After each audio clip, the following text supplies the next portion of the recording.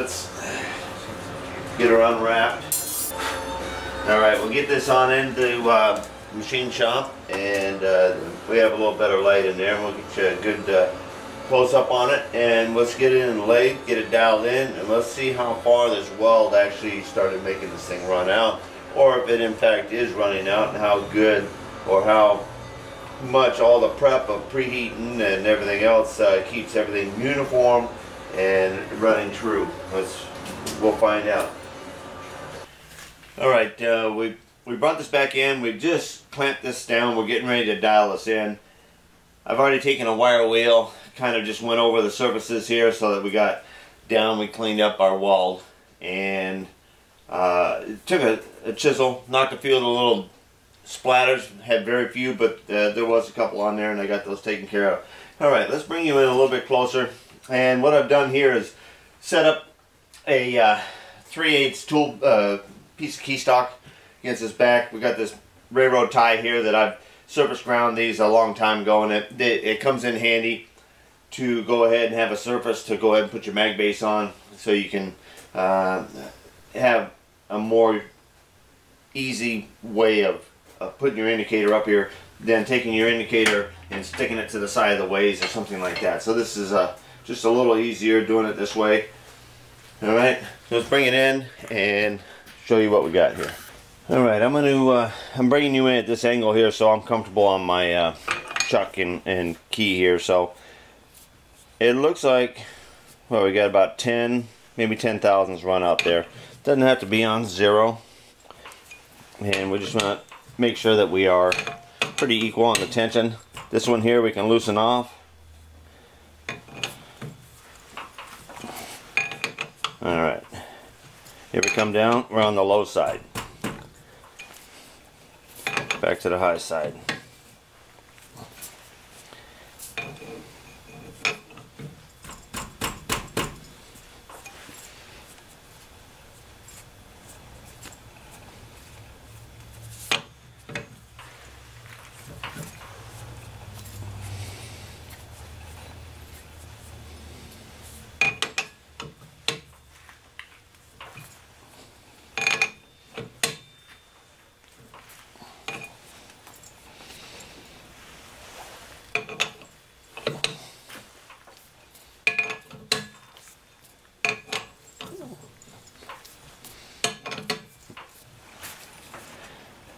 Okay, we're fluctuating probably about a half a thousandth there, and we're going to call that good.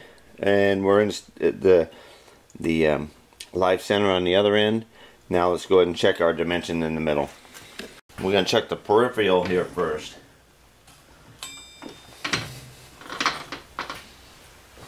And we're going to roll it this way here, a little less vibration. That register is running within 1.5 thousandths.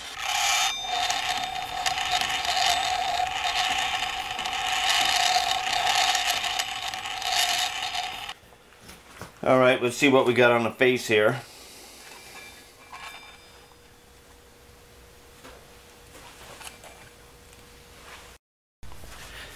Okay, there's a start. We're going to call this our jaw 1. There's 0. In line with jaw 2, we're like 3. In line with jaw 3, we're 3 again. Jaw 4, we're 3. And then back to our 0. Now, let's go ahead and let me go through this again because we're at the 0 here. Okay, 0 on the face, and we're 0 there. And what I'm trying to do is find out the run out of this face in relationship to the run out of the peripheral there. And we're starting at 0, and then as we increase our face readings here, we're also increasing our peripheral. So if we were able to actually take the forejaw and adjust our peripheral from this point right here back to where we're running true, we're going to lessen the amount off of this face. Now, this face here is just a skim cut across there. There's not enough run out in the peripheral to affect this bolt holes or whatever. So we're virtually pretty close, but at 2,000 RPM spinning, I want it to be closer than it is right now. Let's take it one step at a time. Let's go ahead and dial this 0. Okay, I'm going to live with 1/2 thousandths fluctuation. It's only in one spot. Not enough to really make a difference on it. I mean, you know, what we were pushing it 1/2 to 3/4 of a thousandths over, and that was it. I didn't really expect it to make too much difference there, so now let's go ahead and we're going to go ahead and go back up to the chuck and actually see how much it took to dial this in and what it did to this end. The little waviness that you see in there is because of the harmonics that I had at that cut range there, but that's what I mean. We're just, everything is all roughed out. I'd say that's a good 3. Alright, so we were within like 1 when we dialed it in there, but we're going to live with this right here. We're going to machine that in to run true with that register. Alright, so let's get ready to machine. Alright, we're dialed in where we want. I'm giving it a run here so you can get a chance to take a look at it. And we're running true with this surface right here. And we're going to go ahead and come in here and we're going to pretty well finish off this side right here in all dimensions. And have an area right here where we'll be able to put a steady rest. And we'll be able to chuck on this end, steady rest here, verify that we are running perfectly true here. And then we're going to test that center on the other end to see where it's at before we start machining on that. Alright, let me bring you in for a view looking straight on here so you can see that. And then we're going to go ahead and get started up. Now I am going to come in here because we got some more material that come off of here slightly. We're going to come in and we're going to blend some of these welds right here. I believe that weld area should be smooth and somewhat polished, the same as these radiuses right here. And that's what I'm going to give this and this. I'm glad we went 6 passes versus just a 3, and I think we're a little bit beefier. We have room to play. We don't have to take this right down the same size, but we do want to go ahead and bring enough in there so that we don't leave any stress rising areas on that critical joint right there. Now here's a good look straight in so you can see that it's not walking out here or here. You know, I think it does pay off to go ahead and have a combination of machine and weld complementing each other. There is no other way to really keep, you know, we got to keep, this is a machine surface and that's a machine surface right there. Everything else has to relate to those 2 items right there. Now we can take a skim on this. That 5 thousandths off that face is not going to make a difference on any strength or anything else. That is going to be one of the last things that we'll do, is actually face that face.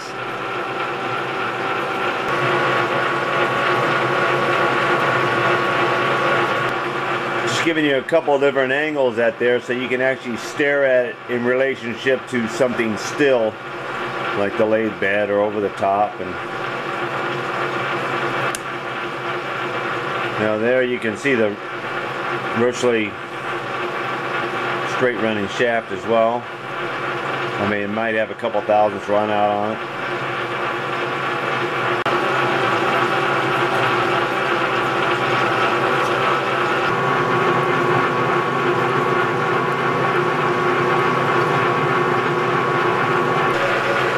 I'm kind of jumping in here. What we have is this is a high-speed radius tool bit. I just went in and kissed it on that cup wheel just so that we had a crisp edge around here, and we went ahead and took our scale, brought it, made sure that we were slightly below center. What we're going to do is we're going to come in here and kiss off this weld right here.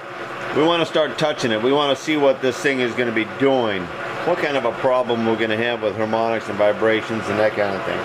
So anyhow, we're about 133 I believe on our RPMs, and I'm not putting any coolant or anything else on here, and I don't know, is that okay? It's not too bright with the light in there. I need it myself in here. And what we're doing is we're just barely touching off, and hopefully the weight of this thing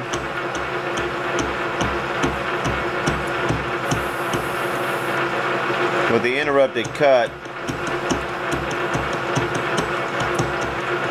And we're just coming back and forth on the tops of those welds. Double check, make sure everything's tight as we're going.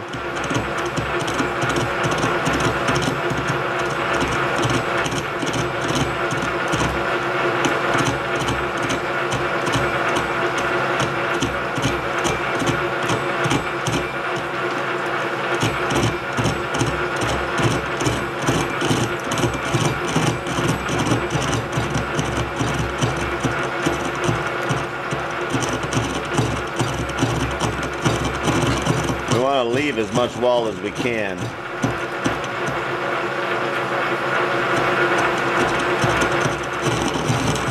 We're just trying to take the high spots off, bare minimum.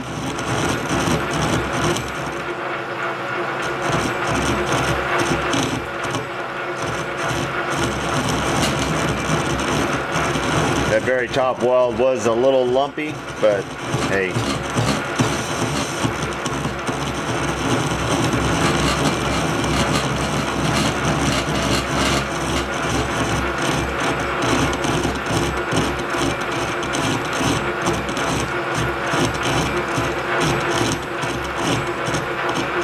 We're going to be getting in there with a little dish tool or a little port polishing tool.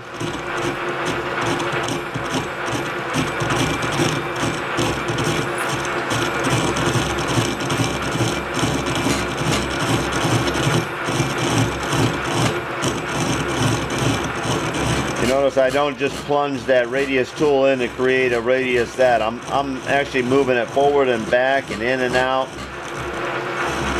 come along with that radius, just so I can work it a little bit at a time. You keep the tool bit contact down.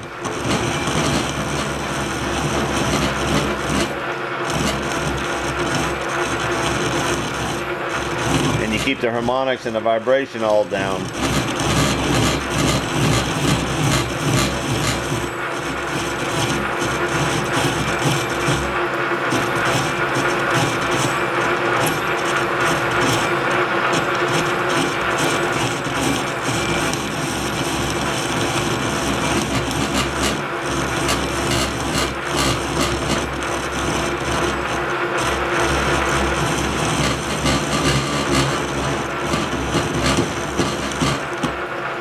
Okay, let's take a look at that.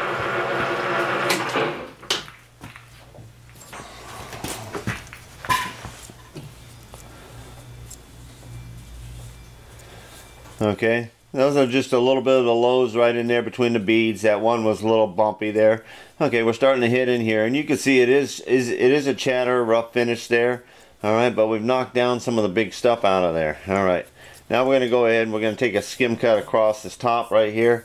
To create that round into this diameter right here and establish a smooth run and steady rest diameter along here. Just giving you a show of the rough cut and a little different angle here before we go on.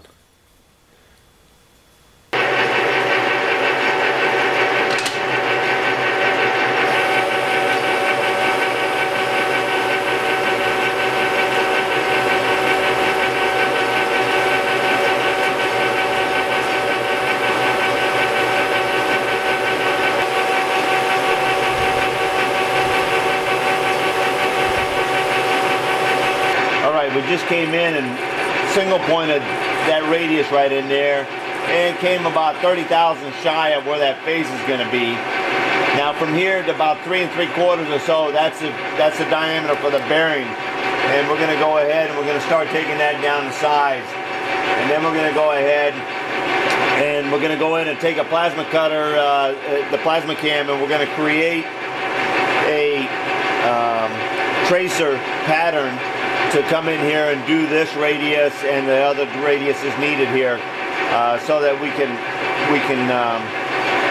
single point that radius in there with the tracer attachment, given less chatter and vibration, and we'll come out with a better, more uniform radius. Alright, so right now we're just going to go ahead and we're going to start whittling away.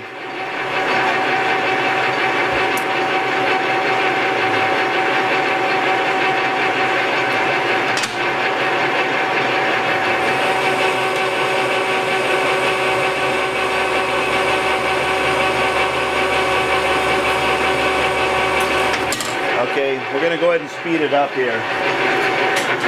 We get a little bit of vibration. I just want to try to get above that vibration. So we're going to spin this thing up to 450, and we'll keep it in our regular course, normal course speed of about 17 thousandths. See how we do now. Alright, we got above that harmonics.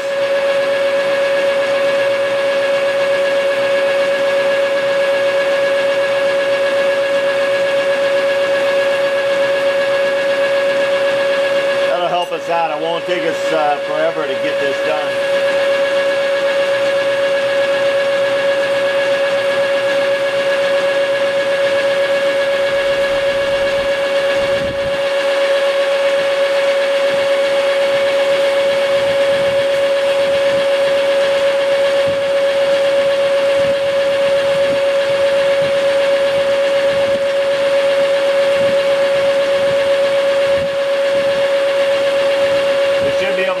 Tracer attachment, almost the same speed and feed also.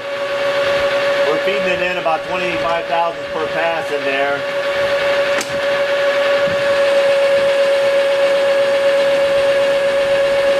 That's 50 off the diameter.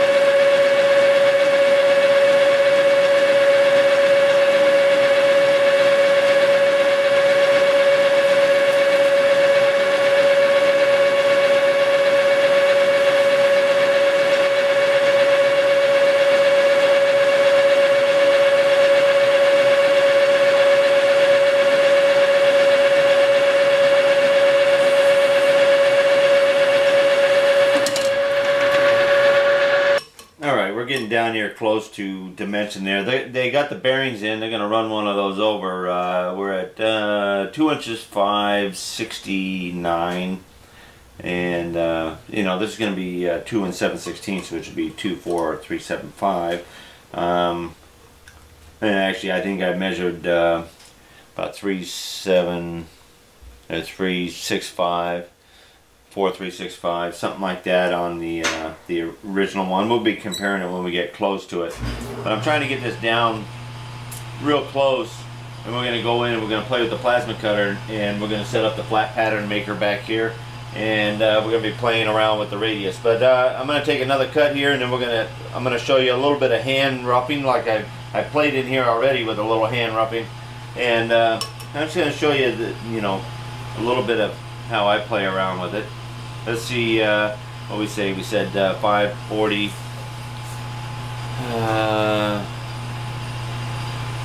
544, something like that.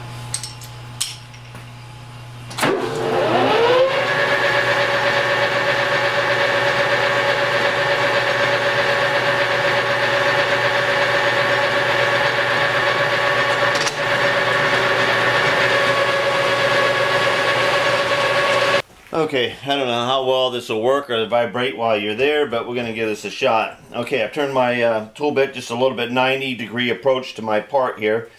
Now we're just going to take and we're going to whittle a little bit of this by hand. We are going to take and make up our pattern with a tracer attachment to go ahead and do the finish, but I just wanted to show, we're just going to whittle a little bit of this away here so that we don't have so much material on it. Just show you a little bit more of just maneuvering it by hand.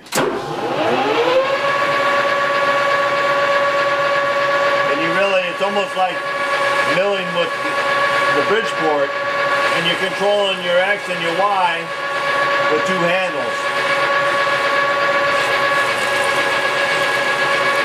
And as you're bringing it forward, you're cranking out.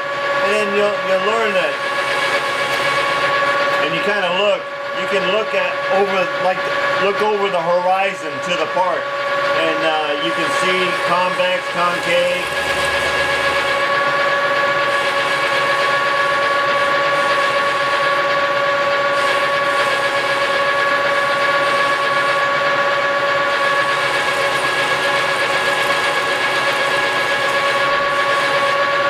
sometimes you might feel more comfortable only going in one direction.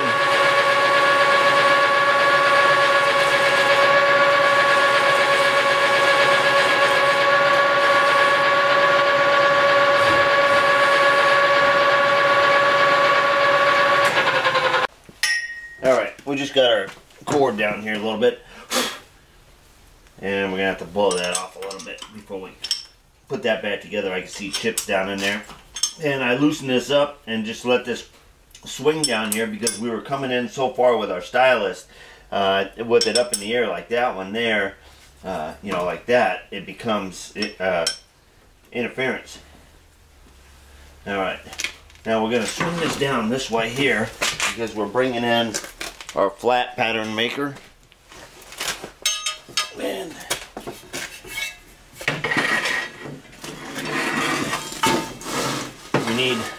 we need some distance down here. We still got a pattern in there. We got to pull that out. Coming all the way down somewhere in there. All right, we're gonna get the air. All right, we're gonna go ahead and take this pattern off of here and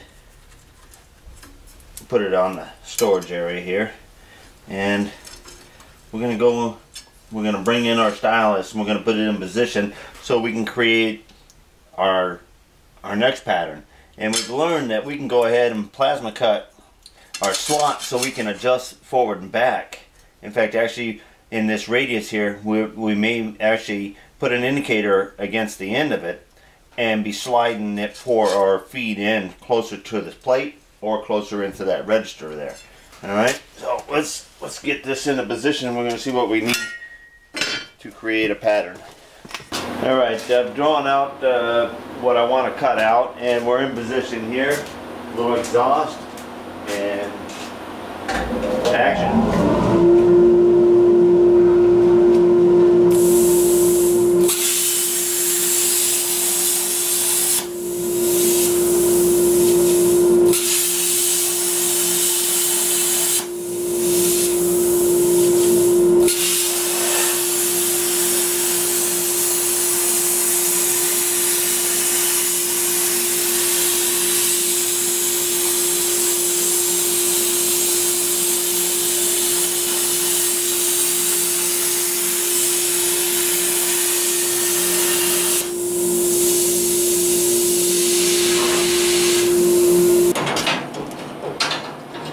Operation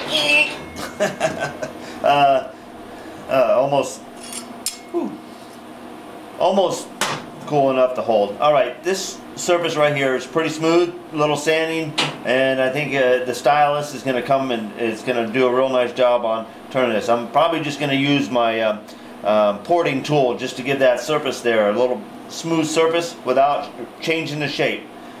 These ought to have clearance to slide on those, give us plenty of room. This surface right here and this surface right here, I angled those in both so that it'll guide along and it shouldn't touch any of the shaft before the radius, and anything after it makes the radius, it'll be coming out from the plate. Alright, let's go mount that up and see how it does. Alright, we're going ahead. There's our mark right there and it looks pretty good. Alright, we're going to go ahead and we're lightly putting these in here. Okay, and we're going to be able to put it back and forth. This sticks out farther than there, and you can feel we're thicker here than we are down here. Same thing there. That looks good. Okay, well, the tracer follows our pattern perfect. Now we just need to get our pattern moved in, and that distance right there is what we need to move it in. We need to move it almost 5/8 of an inch forward. I just came around this other side here with the camera so you can see how far we actually are. From there to there, about 5/8 of an inch. This scale's 3/4 inch wide, so you can see what I'm talking. Alright. Okay, this really, this comes in, this is pretty easy. We don't have to remake anything. We have plenty more room to travel this back or aft towards the tailstock into the lathe. And basically we figured out we got 5/8 of an inch we want to actually move back that way. And we have another set of every 4 inches is another set of holes. So we just tap one more hole down and move our jig down, and then bring the whole rig this way here, and be able to use the same jig here in the right location. So we got plenty of time. So we're going to go ahead and we're going to undo this and slide the whole rig down this way. We got a temporary setting back there that we know we have some clearance, and we got our tool bit before we do anything. Okay, I did tighten it down. I mean, that is very important. And we're going to go ahead and run it in reverse. We're going to run it at the same speed. And we're probably going to go just, we'll be playing with our speeds a little bit here.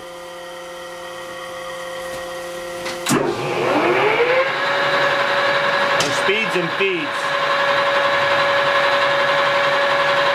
It'll come in, create the radius, come out. See, I've got it about a 1/16 of an inch clearance. Alright, now we just feed it in. So we're touching. Okay, now we're going to go ahead and feed in increments. Now let's go ahead and wipe off our gauge there. Alright, you can see I wiped off all the marks there. Now I'm not going to put oil on here right away, because I want you to be able to see what's going on here. And I'm not going to be going that fast, and I'm worried about really burning up a bit here.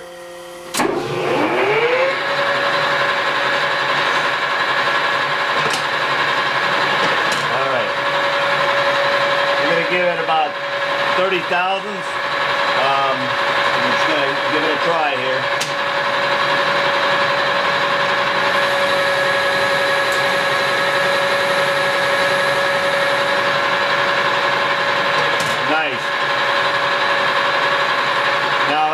We can just back it back down. The way the tracer works and everything else, we don't skip across that path, so I can just break it down. If I wanted to, I could set 0 on my dial, go out, come back, and come back in. We may do that later on, but right now I'm just going to go ahead. We're going to give it another 30. I'm going to give it a light coat.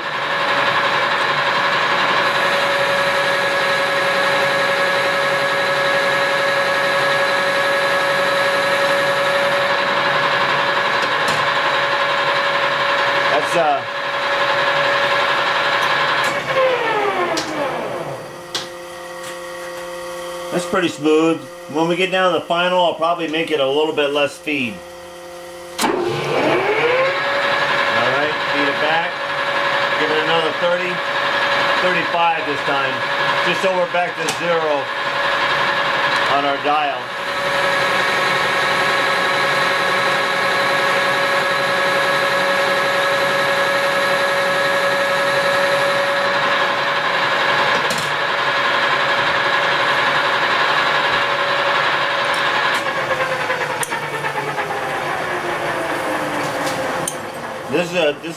This is going to be nice coming in and machining that radius right in on this weld right here.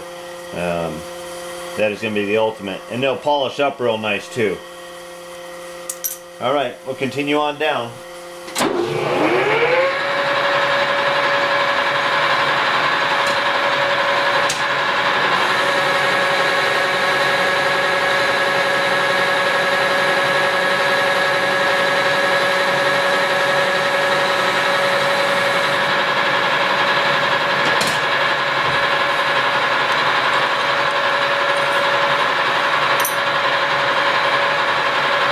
Okay, I'm setting my dial at 0 on the lathe here so that I can come out, come back in.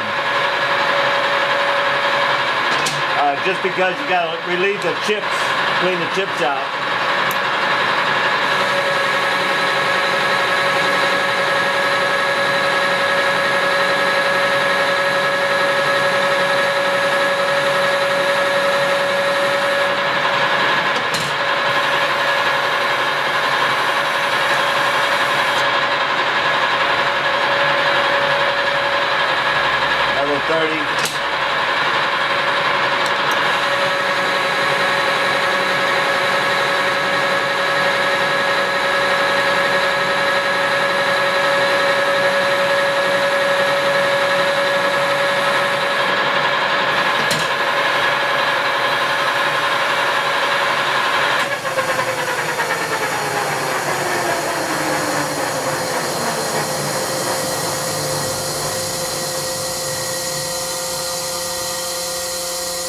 Boy, it sure makes a nice, pretty radius right there.